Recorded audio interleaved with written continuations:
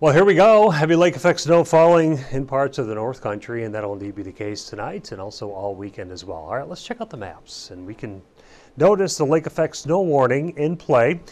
Jefferson County, Lewis County, and also Oswego County. And notice, welcome to the party, St. Lawrence County. You're going to get a whole lot of snow. End time on this will be on Monday, and even a winter storm warning in place for the pink.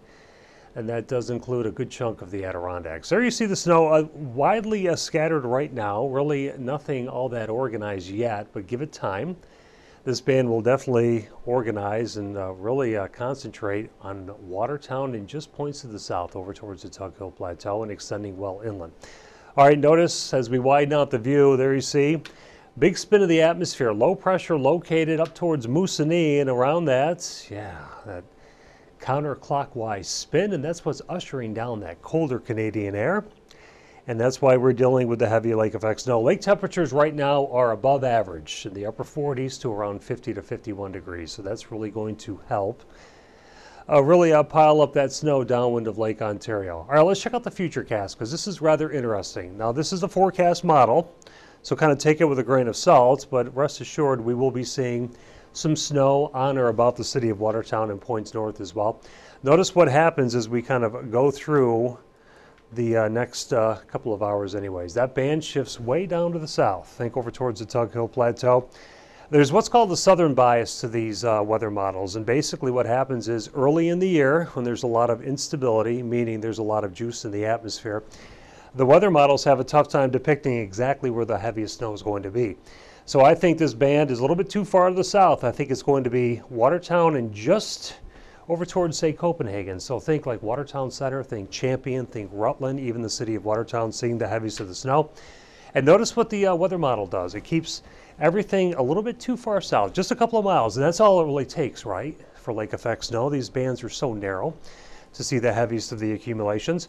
Around 11 o'clock tonight, around midnight or so, notice the band over Barnes Corners. I think that's a little bit too far south, and that'll play into the totals as well. So bear that in mind over the next couple of minutes while we keep talking. Around 7 p.m. on Saturday, there's that heavy band of lake snow pointed right at Barnes Corners. This is the actual with the futurecast. This is the graph weather model. This is what it's just kind of spitting out to us as far as snowfall accumulation by Sunday at 4 p.m. And that's 73 or 72.7 inches of snow in Barnes Corners, 57 here in the city. We've got a closer look at it, so to speak. So there you see the bullseye, if you will. Think right over 177. But remember when I was saying everything should be a little bit further to the south because of that southern bias? This is what we're thinking here in the Weather Center. We're thinking the heaviest of the snow in the whites. And notice that's in upwards of 5 to potentially more feet of snow. Think city of Watertown, very close to Fort Drum, over towards Natural Bridge, Black River.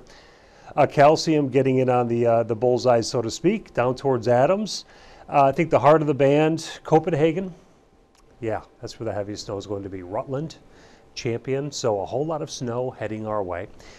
And it's going to make things rather interesting with traveling through the heart of this band. You just don't want to do it. You want to definitely stay inside if it's snowing heavily in your neck of the woods. So definitely take it easy. Of course, we'll continue to monitor the radar. We'll keep tracking this lake effect snow over the weekend, and we'll have a weather update on the news later on tonight.